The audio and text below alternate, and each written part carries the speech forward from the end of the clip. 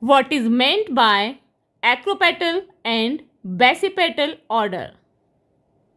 Acropetal order. Acropetal order is a flower arrangement in which the new flowers are at the top and the older flowers are at the bottom. The main axis grows in racemose inflorescences and the flowers are borne laterally in acropetal order.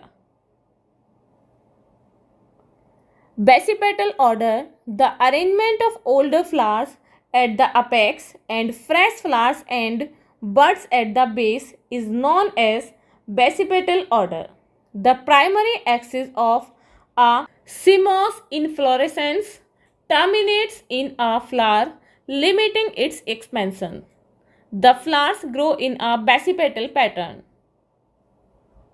For more such videos, please subscribe our channel and press the bell icon for the latest notifications. Thank you.